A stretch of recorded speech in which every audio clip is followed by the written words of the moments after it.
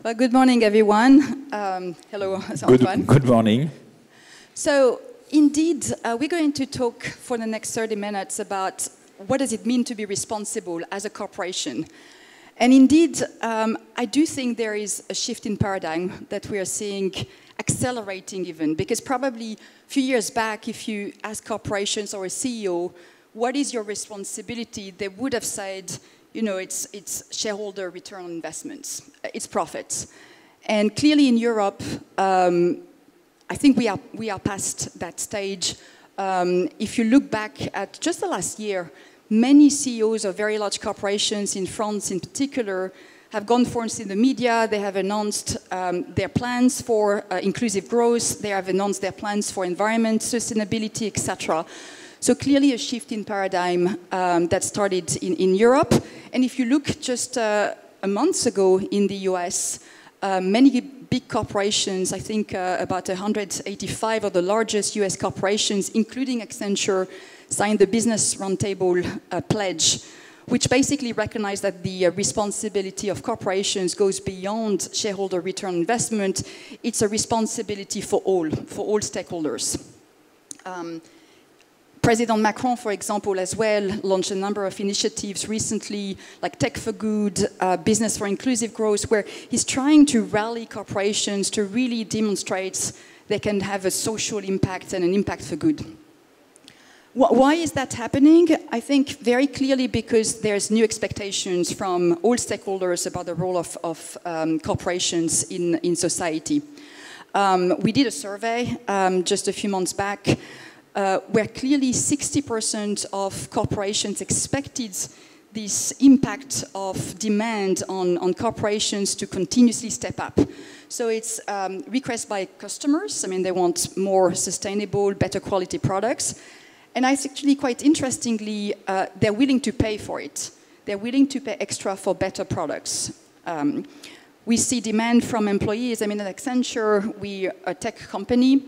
We employ many young people, next generations, and basically they want a purpose. They're questioning, you know, should we be doing certain types of projects for certain clients? So for example, they're questioning, should we be doing facial recognition projects for governments in certain countries? So they're really actively engaging, and positively, they're very willing to volunteer times, to work on projects which give them a sense of purpose. So clearly we see this acceleration of demand on businesses. Historically, I would say, if I look back at what we at Accenture were doing around social responsibility, it was a lot about philanthropy. It was about pro bono, so giving time of our employees, either through volunteering actions or pro bono consulting work for NGOs, to have a social impact. And in the survey, again, we saw that 90% of big corporations do have those programs. But I would say that's just the first step. The second step is really to embed corporate responsibility into your own operations. And I'm sure as you do, Antoine, you know, making sure that we are a diverse and inclusive employer, making sure that we manage our carbon footprint in the most efficient way. Working on our products and our products throughout the whole manufacturing and supply chain. And indeed, more and more, being responsible as a corporation is about embedding this notion of business responsibility into everything we do, from the products we develop, the way it's brought to the market, to how we manage employees for a broader societal impact. I'm going to show one slide which says that indeed, when corporations do that, it's actually an investment that is profitable. Because some people could say, but it's going to cost more. You want to be adding quality to your products, you want to be more diverse, etc. Is that a cost? And how is that sustainable? And the research that we did, we correlated the performance of companies which do stand out in terms of their corporate responsibility against their profit, against their growth, against their shareholder return, against their profit. And actually the best performers do outperform others and the average. And why is that? I think it's because at the end of the day, being responsible is about embedding into the organization good practices. Again, in this survey, what we did is we compared high-growth companies versus average performers, and we correlated their performance against ESG criteria, so environmental, social, governance criteria. And what also we showed is that across all countries, across all sectors, the companies which have a better ESG performance actually are also growing faster. Because again, at the end of the day, it's not about philanthropy. It's about transparency. It's about innovation with purpose. It's about leveraging the human capital that you have across all dimensions. So it's about embedding good practices that will benefit for all. So I'm going to turn to you, Antoine, because you're probably one of those high-performance companies which are very much standing apart in terms of ESG performance. So why don't you tell us what you're doing? So thank you, Laurence. So what we try to do is both making a bank we can explain to our children and be in a position to seize all the opportunities of the big change that is happening around us. And we really believe that it is very important to walk both on this ethical foot, because people want more ethics. They really want the growth to be more ecological and to be more inclusive. And we have to look for a real impact, and we have to look for a real human impact. But at the same time, if you look in history, since the Greeks who did create the concept of banking, banks have always worked to help the people to go into transition. And the good business has always been in the opportunities that are created by the need for transition. And being able to seize all those opportunities really needs to create a discipline of going to change and to seize those opportunities. So the first things we have done at BNP Paribas is to put the 17 Sustainable Development Goals of United Nations within our corporate platforms. It's a declaration, but it's not only a declaration, it's also a very clear and very matter-of-fact KPIs. We created with Vigeo a methodology that allows us to know which part of our credit directly contribute to those SDGs. And we are creating objectives that are directly linked to the SDGs, and we try to reach those objectives. For example, we have an objective of increasing the financing of renewable energy. When we started all this, we were only at 7 billion euros, and we set an objective to go at 15 billion by 2020. But in fact, because it was an objective of a company, we did massive training. We did massive also change of our processes and our risk processes to allow all the people in the company to understand all the new business models that were coming with renewable energy. And because we have done all this effort, we have reached our goal of 15 billion euros by 2018. So it's really important that we have objectives and KPIs. So this is, generally speaking, our attention to the 17 SDGs. But we decided to go deeper into the organization. We decided to look for excellence in 4 areas. First area is what we call CSR policy. What is a CSR policy at BNP Paribas? It's simply what we agree to finance and what we do not agree to finance and under which condition. So, for example, we have decided to pull out of financing of shale oil, of tar sands petrol. We have ruled out any Arctic drilling, and at the same time, it's important to understand that BNP Paribas is a bank for corporates. We are in 73 countries, and we have been financing the business for 200 years. So our business, financing the business is really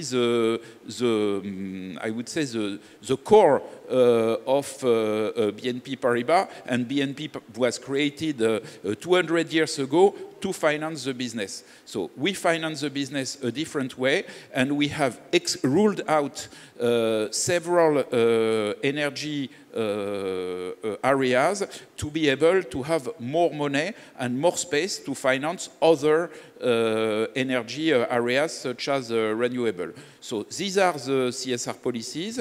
Diversity and inclusion, we also look for excellence. For example, we have took very advanced stances for LGBT rights. We are considered as one of the most advanced companies in the world in this area.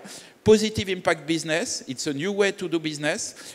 For example, we do cheaper credit for the company who take strong CSR objectives. For example, in Europe, you have a chemical company, which is Solvay, which is one of the most advanced companies by taking very clear CO reduction objectives. So when Solvay gets a credit at BNP Paribas, it's cheaper because they have taken very clear objective. It's an example of positive impact business. And finally, employee engagement. We look also to be excellent in this area, which means training the people, creating community of pioneers. We will go maybe on this a bit later. And also, for example, promoting good practices among employees. For example, we are very proud to announce that by 2020, there is no anymore single-use plastic in any division of BNP Paribas across 200,000 employees of the company and in 73 countries. Besides this, we have decided to mobilize ourselves particularly to some causes. Clearly, environment and climate change is a key issue. We work a lot for young people. I can see here Yazid Shir, the founder of Nos Quartiers ont du Talent, and we do partner with them in volunteering, but also in business. We help entrepreneurs. We are now one of the first banks in the world for accompanying social business, and we are very careful to our local footprint. Finally, just what I want to mention, and I will show you in a few seconds a film about this. We believe in coalitions. We believe that now we need to have all the people of the business together around the table and trying to find solutions.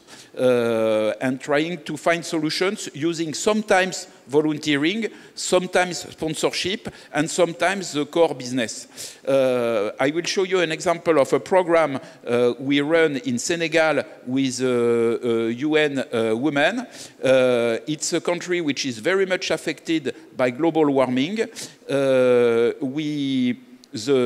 A lot of the men did leave the north of the country because it was too dry and they couldn't do their historical agriculture. But the women found ways to develop agriculture. And it's important that we help those women to develop their business, but also sometimes to defend their right, because sometimes the men come back and they are not always very fair with the women. So we believe that if we help the women who have created those cooperatives to develop themselves and also to create companies that will be able to discuss with the financial system and with bankers, it will help to empower them. So I will show you a very short movie. It's in French, but it's very short and it's self-explanatory about this program.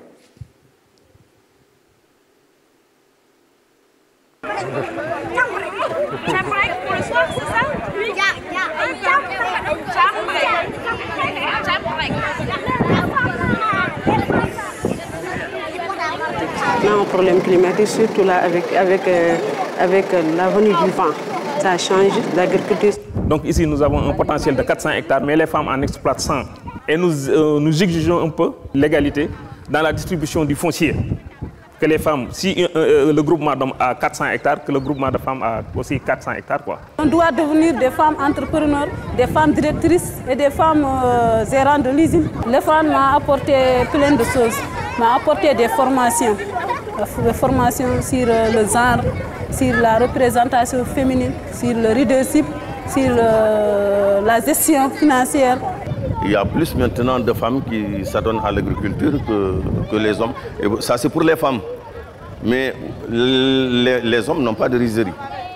Donc ça, c'est une preuve du dynamisme des femmes. Donc ils exploitent du riz. Et ce sont les femmes exclusivement qui le gèrent. Depuis le travail du sol, les semis, les engrais, l'entretien, le traitement jusqu'à la récolte. Ici, ça se justifie dans la zone de Tchagar. Il y a les femmes qui occupent une place prépondérante. Donc ici, je pense qu'avec le projet Paribas, nous parviendrons à booster la production.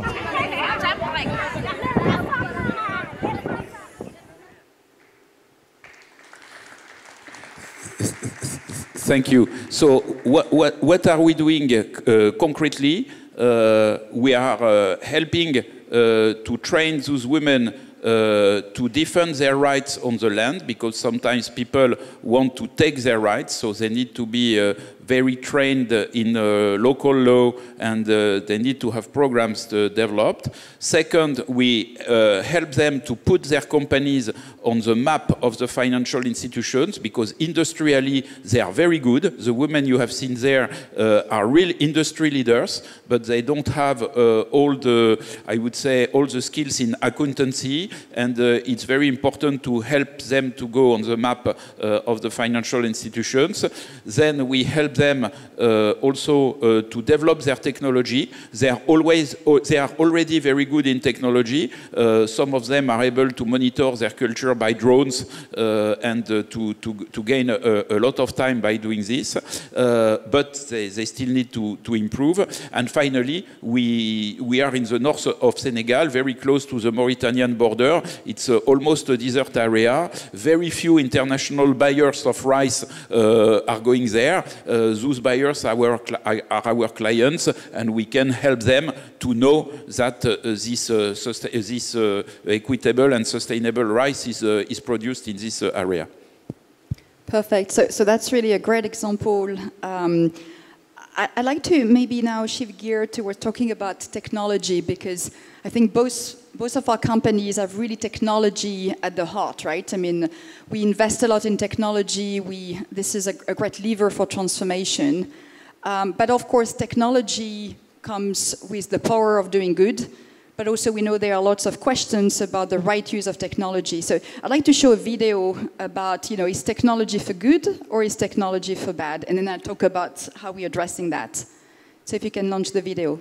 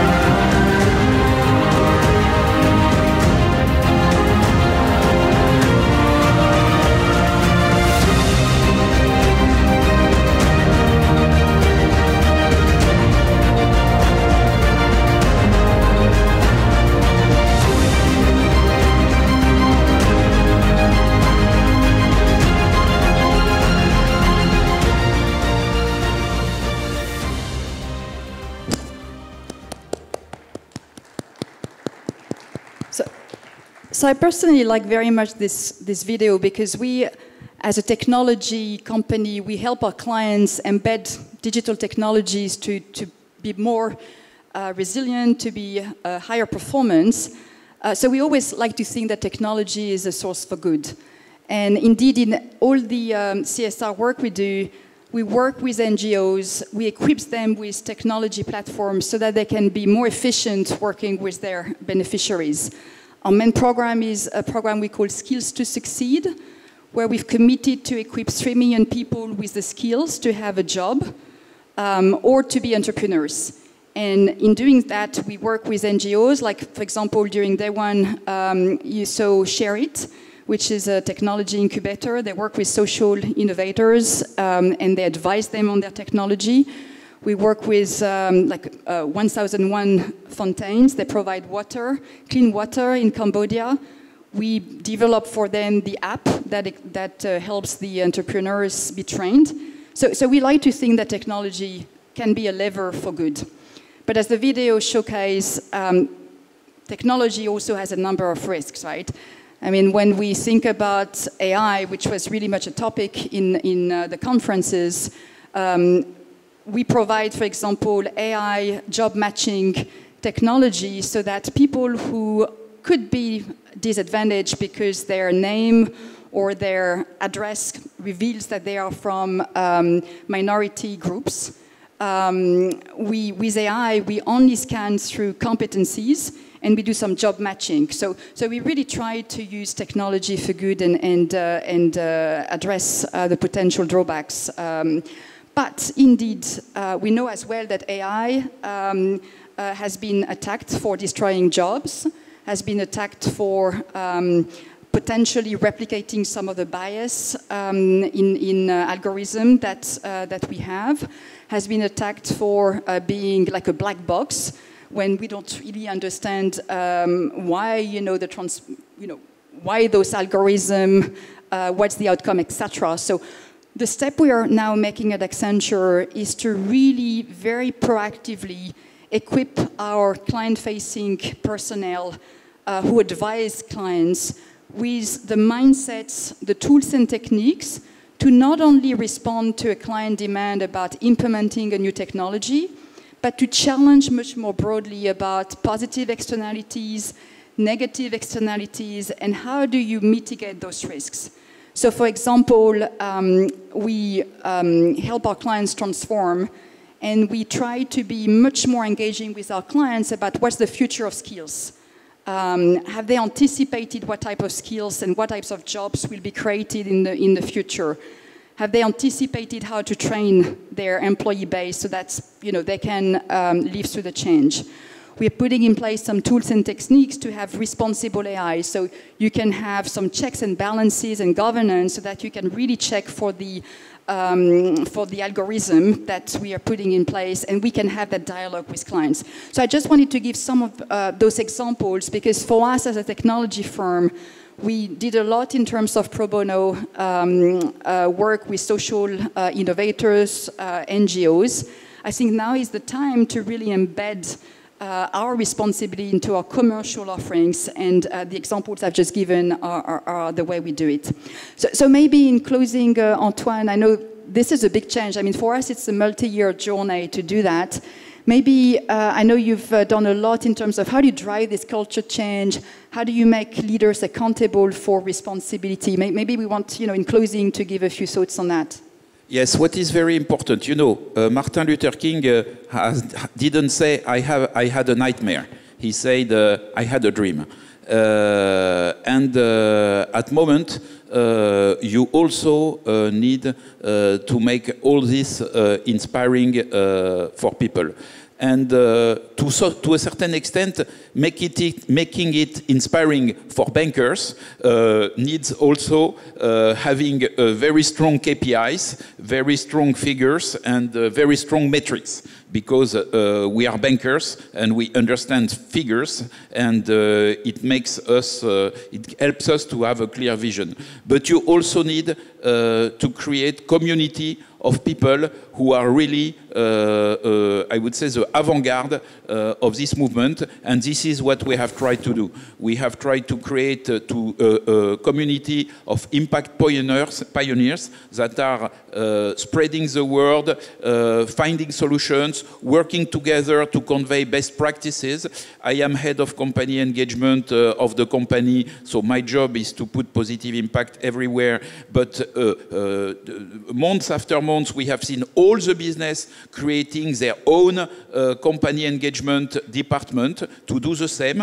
And then they created local company engagement correspondent. And then from the top to the bottom, we have people that are in charge of deploying this positive impact. But also, of course, we want to have everybody contributing. And this is why we are also providing training. We are providing very specialized training for people who are running large accounts, because it's sometimes being sustainable needs a lot of skills.